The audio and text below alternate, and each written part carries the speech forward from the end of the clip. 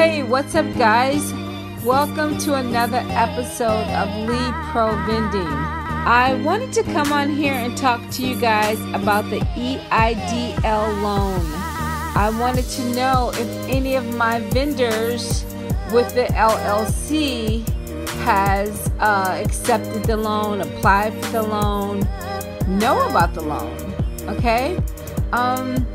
So basically, SBA is offering a loan to anyone with a business, a small business, preferably you guys, in the vending business. Hopefully you guys got an LLC, and they're offering you guys a loan if you were, suffer from the COVID and things like that, and the struggling, with your vending business, like I did. Like my vending machines were stuck in locations for 3 months. That's why I had to get on there and apply for it. And I got it. I got approved.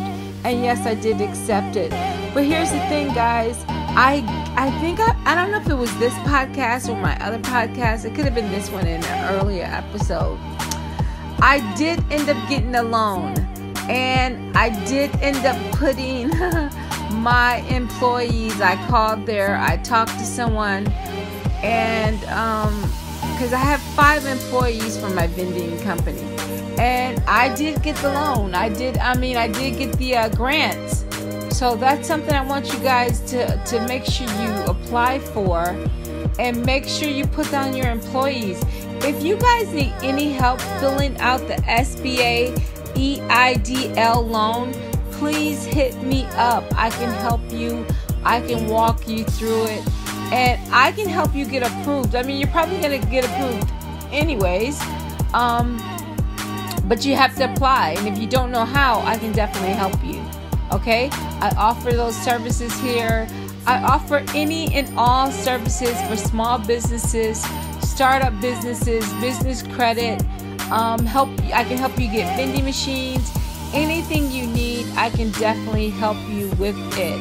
Do not let that money go. I know you had to suffer some type of way during those 3 months. It's kind of still going on. Like I mentioned in my earlier episodes, it's kind of still going on because I don't know how to keep my machines safe. I don't know what's going to happen next month. I don't know what's going to happen 2 months from now.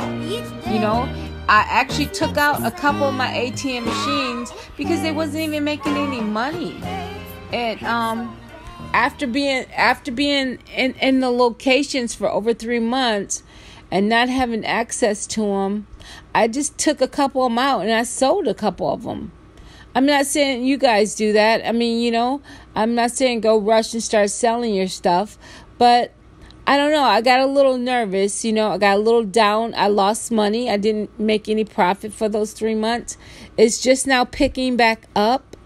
But I don't know. I'm kind of worried about what's going to happen to the American dollar.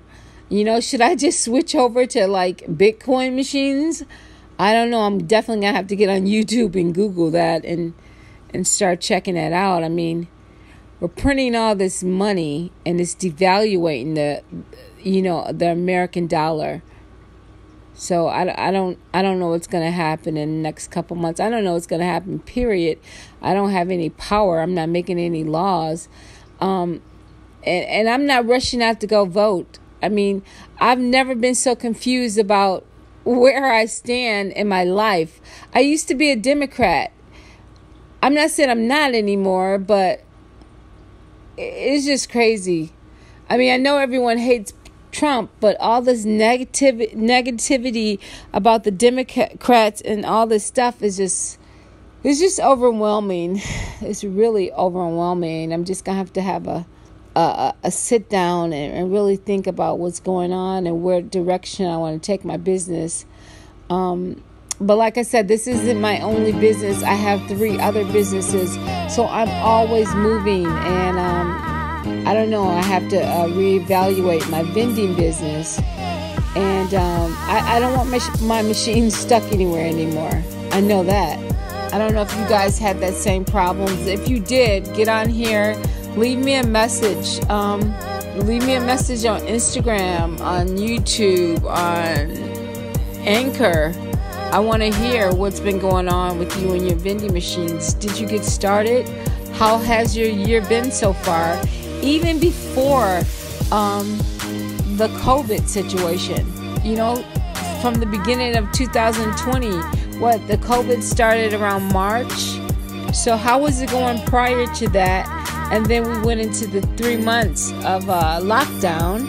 And how is it now? How is it post lockdown?